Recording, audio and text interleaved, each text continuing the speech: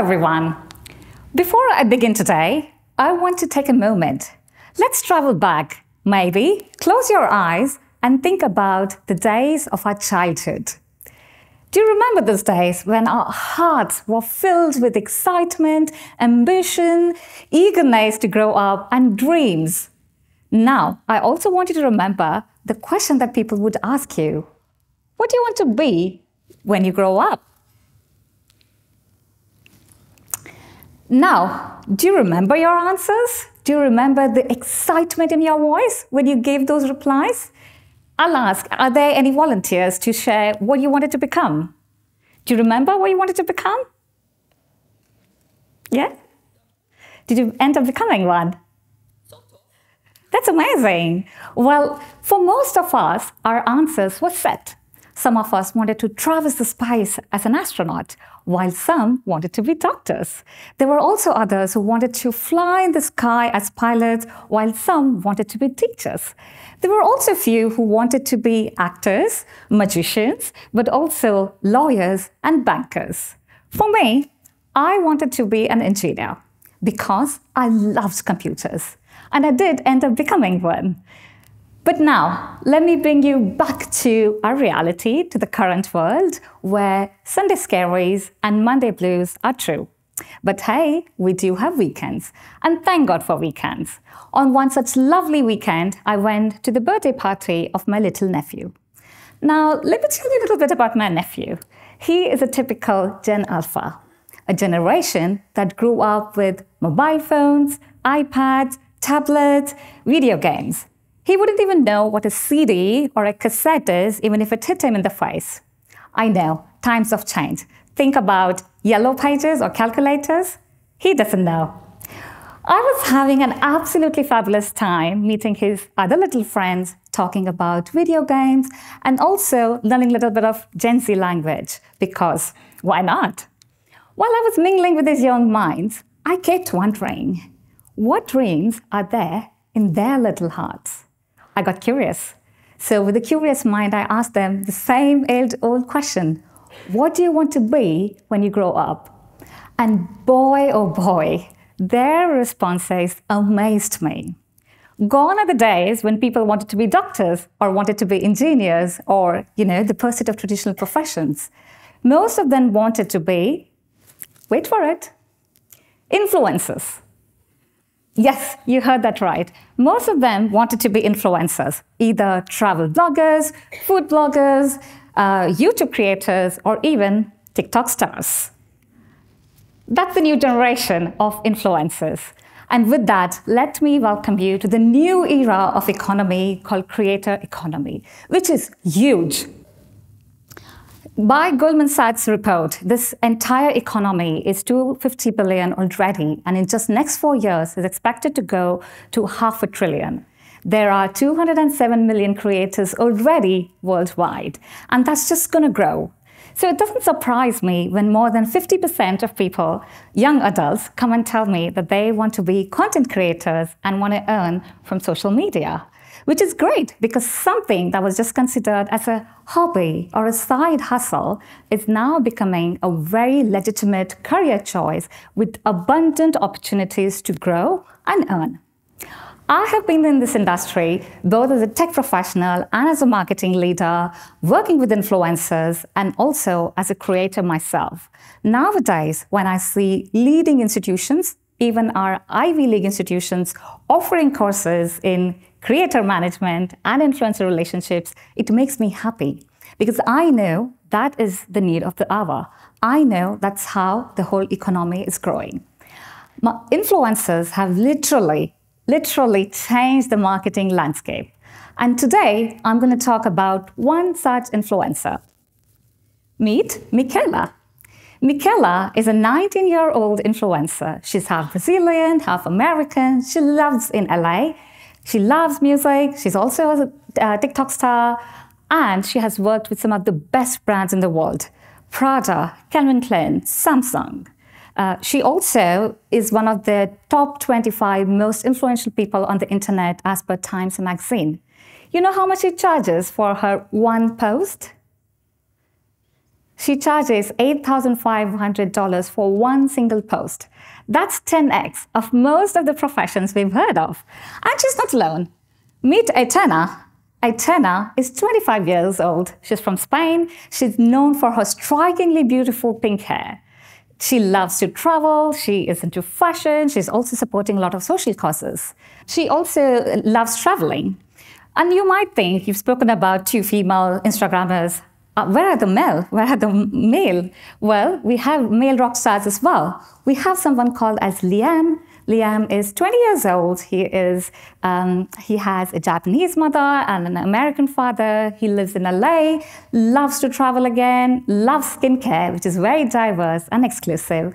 And then there's also Nock Frost. Nock Frost is 20 years old. He's from Atlanta. He has over 1 million followers. He's also in this age where most men like him are trying to fit in. So through his content, he talks about that and builds a relationship with his audience. How much does he charge for a post? £5,000. Now, there's a twist, and I want you to get prepared for it. The twist is, Nox is not real. That's right. Liam is not real. Aitana is not real. Michaela is not real. They are virtual influencers. They are created by AI, aka digital humans. I'll let that sink in. So what are virtual influencers? Virtual influencers are created in laboratories by AI specialists, design models, computer science engineers, and also marketers who build the story around them. So you may ask, why are virtual creators generated? Because we do have real influencers and real life people. Well, the history dates back into the roots of when we used to have digital avatars or mascots, which have been part of our entertainment industry for decades. But digital virtual influencer was created in 2016. She was the first more popular virtual influencer called Michaela. And she was created in 2016, but she became popular in 2019. The reason she was created was just to test the potential opportunities of augmented reality and physical internet space. However, Aitana was created quite recently, and she was created in Spain by a person called Ruben Cruz, who wasn't having the best time with his agency. He was not earning more clients, a lot of his income was stagnant, so he started to deep dive and see what is the problem with his projects. He realized most of his projects were either on hold or were closed because of issues beyond his control, mostly related to influencers he was working with. Their time, their location, their availability, their brand values, the competition they were working with. So he decided to create his own virtual influencer, aka Aitana. Now do you see the AI in her name? So Aitana is really popular. She has millions of followers again and also has lots of views and likes. Every single week, the team sits together and decides what Aitana is going to do during that week. What is she going to wear? Where is she going to go? What is she going to eat? But there are no wardrobe changes. There are no travels. There are no photo shoots. It's all just in a lab where a couple of heads, such as AI leads, marketers, designers, come together to make Aitana travel to Munich, if need be, or Madrid, if need be, and create that content and leverage it on her social media profiles. Now, you may say, well, these virtual influencers are great, but people know they're fake. So why are people engaging with them, or why are people following them? And before I ask that question, I'll ask this question to you. Have you followed someone that you've never met in real life? Maybe a football star, maybe an influencer. What you like about them, even though you don't know them personally, is that their life that they portray on social media, their values, their personality, their lifestyle. It's the same with virtual influencers. People love to know a little bit more about them, especially the younger audiences. Now, I did talk about my nephew and Gen Alpha and Gen Z. So this is a generation which have really low attention span. They love excitement, fun, innovative things. They're bored of the same old content coming on their feed. So they follow virtual influencers. As I said, virtual influencers are created within a lab by AI experts using models such as 3D rendering, you can even say modeling, Photoshop, and all of that. But they do have millions of followers. Now, how are brands utilizing these? So brands are absolutely working with them very closely by doing sponsored posts. But there are also some brands that are creating their own virtual influencers. Marks & Spencer's, for example, has created a new digital human or virtual influencer called as Mira. That stands for Marks & Spencer Influencer Reality Augmented. Similarly, Prada also created a new augmented reality model called Candy. But it's not just big brands who are working with them. You can also see Digestive Biscuit, a normal brand, working with Liam, who is the influencer I spoke about. So you might wonder, oh, that is fantastic. But why are these brands working with virtual influencers when they can work with celebrities and real people? There are 4 reasons. 1, brand control. You can have more control over the narrative of your brand and also the way these creators represent those brands.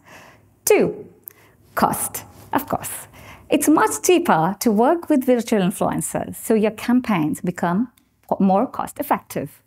3, there is a location barrier. Transport, travel, physical limitations don't exist for these virtual influencers. Number 4, they look flawless because they are generated through pixels. So they look fresh and active all the single time, and they don't age. So brands can work with them for a longer time.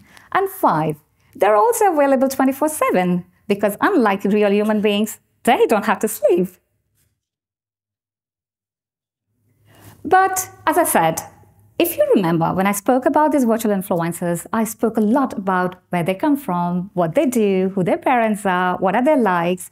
You can imagine how much work goes into creating a persona about these virtual influencers. There are people who decide on creating the physical appearance, which are our AI leads, AI models, computer science engineers. There are also psychologists and marketers who work behind the personality of these brands. And this is where my main question on ethicalness comes in. So I have 2 questions. One is, I did mention that these virtual influencers look flawless. So are they creating an unrealistic expectations of beauty for us? That's one question. My second question is, Aitana was created by Ruben, a man, a white man. Similarly, Shudu is another brilliant digital-first AI model created by Wilson, again, a white man. So are they in a position to describe the best way to represent them? And this is where my call for today is. If we want to create a world that represents all of us in a true sense, then we need to get more diverse people seat at the table. We need to spread awareness as well as build digital skill gaps so that people are able to create a more relatable and reliable world that truly represents them, even when it comes to virtual influencers. Other thing that I also want to remember that sets human creators apart from virtual creators is human intelligence. We've got empathy, we cry, we feel happy. Sometimes I watch YouTube videos or even Instagram videos and strangers are crying and I'm weeping my eyes out. That's the power of emotional intelligence. So how do we, as human creators, ensure that we're authentic, we are transparent, we are building that connection with our community and serving that purpose? But when it comes to building virtual influencers, how are we using our emotional content and that kindness thought to ensure the same is reflected through our virtual influencers? I also want you to think about this profound opportunity that we have got with virtual influencers and the things we can bring in to do force for good in the society. I spoke about Knox. So Knox worked with World Health Organization during the pandemic to raise funds for people who were suffering from corona and dedicated those funds for the society. Similarly, our little Michaela also has lots of charitable organizations that she works with, including California Wildfire Relief Fund, where she raised funds for the community, but at the same time, she also creates crypto art, which when sold for millions is then given back to the society to help women, particularly from reserve backgrounds, to come into tech and build models like her. So think about the possibility of using AI, virtual reality, and the things that we really want to bring in the world, which is true representation, diverse thought, but also societal impact. I am very sure of this, that virtual influencers are just going to grow. Today, there are 250 virtual influencers in the world, but the rise in LLM and the growth in technology, they're only going to grow and rise. I also know that once we have higher tech enabled through virtual reality, augmented reality, Metaverse, Web3, this is also going to be an opportunity that has a lot of abundant opportunity, but also going to grow. So if you are a marketer or even a business who's looking to step change a marketing game, or if you are an individual who wants to understand the potential of AI, or if you are a little kid just like my nephew's friends who is exploring creator economy as a career option, I want you to enter this field with open mind and look at the potential and also leverage it for making force of good. So today, I want you to think about 4 things. 1 is acknowledge. Acknowledge how large this creator economy is growing to be in terms of legitimate career options, but also earning potential, not just as an influencer and creator, but also as a designer of an artificial virtual influencer. Second, I want you to recognize the future trends that are going to impact creator economy, particularly with the integration of AI, Web3, and virtual influencers. 3, I want you to prepare. I want you to learn these new skills. I want you to upskill yourself. And I want you to take part, an active part in building the future of this, which is more reliable, more realistic, and more approachable and responsible as we want it to be. And 4, leverage. Leverage this economic potential, leverage this AI potential for the good of the society to create something that can help us achieve bigger goals and bigger social causes. And with that, I am going to sign off with my digital avatar, my digital AI creator. And how do I describe her? Well, meet Moon.